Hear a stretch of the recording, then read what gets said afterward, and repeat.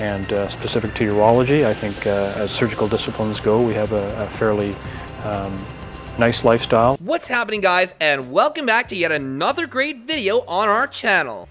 Ever wonder which doctor makes the most money? Well, you've come to the right place to get your answer. For a profession that involves intense hard work and practice, medicine is arguably the riskiest profession around. But this is exactly why it pays so well overall. However, some specialists are paid more than others in the field. So head on in and have a look at the top 10 highest paid doctors. Number 10, dentistry.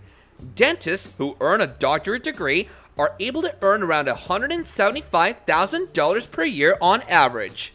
It takes 6 years for an aspiring dentist to become eligible to work solely. Most dentists tend to work about 36 hours a week, and they have great flexibility in their profession as well.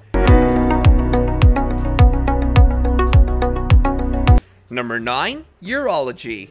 Practicing urologists work for about 55 hours a week, and their average salary per annum amounts to about $373,000. This branch in medicine is quite extensive and takes about 13 years in total, including training and education, to finally be able to practice. Number 8, dermatology. Becoming a dermatologist takes over 12 years of post-secondary education and training. This includes 4 years in residency. Generally, dermatologists don't put in a lot of hours at work. They work for about 40 hours a week and earn up to $392,000 per annum.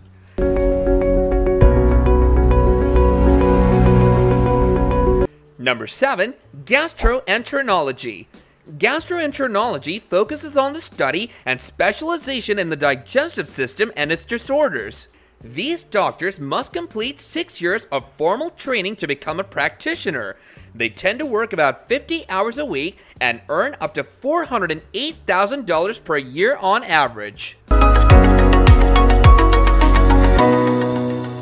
Number 6, radiation oncologists. These doctors work closely with cancer patients and other doctors to be able to effectively work on the cure with the former.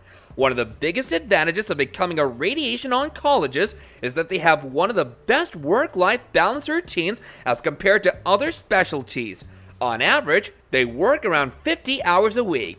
A radiation oncologist makes $506,000 per annum on average. There's a great variety of work that we do. Number 5, orthopedic. Orthopedic surgeons, hip and joint specialists, to be specific, are quite well paid. These surgeons generally work with older patients, and most of their time is spent meeting with patients to figure out treatment options. It takes about 6 to 7 years for orthopedics after they graduate med school to finally be able to earn big bucks. For about 60 hours per week, orthopedics earn about $757,000 per annum on average.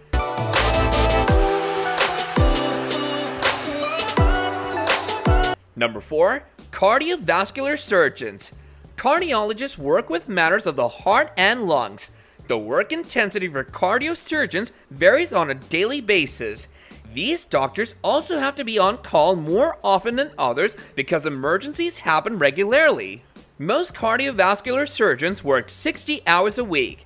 Once this doctor is done with all residencies and fellowships, they can easily make about $795,000 a year. Operating room that has allowed a myriad of operations to be performed. Number 3, pediatric neurosurgeons.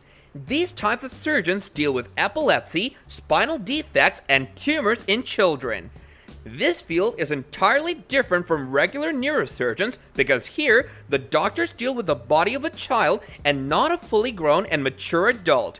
For pediatric neurosurgeons, it takes about 14 years after med school graduation to finally start practicing alone and making some big bucks.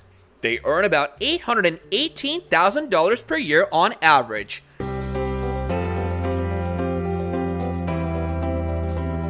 Number 2, orthopedic spinal surgeons. Orthopedic spinal surgeons focus on treating conditions around the spinal bone and muscles, for example, scoliosis. 5 years of residency plus a fellowship of at least 1 year is required for a subspecialty in the spine area.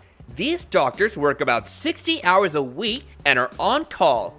These surgeons can earn up to $835,000 a year on average. So really, I feel like my role as a spine surgeon is to empower my patients. Number 1, neurosurgeons.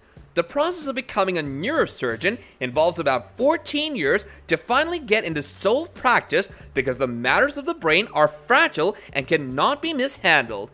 When you're just starting out as a neurosurgeon, you will make around $400,000 a year on average. But as you grow more experience, the average numbers can go as high as $876,000. They'll be earning, well, clearly 6 figures, and the first figure may not be a 1. If you're interested in any of these positions, do let us know in the comments down below. And if you enjoyed the content in this video and wish to see more like these in the future, then all you have to do is like, share, and subscribe. And with that, I'll catch you guys later in another video. Bye now!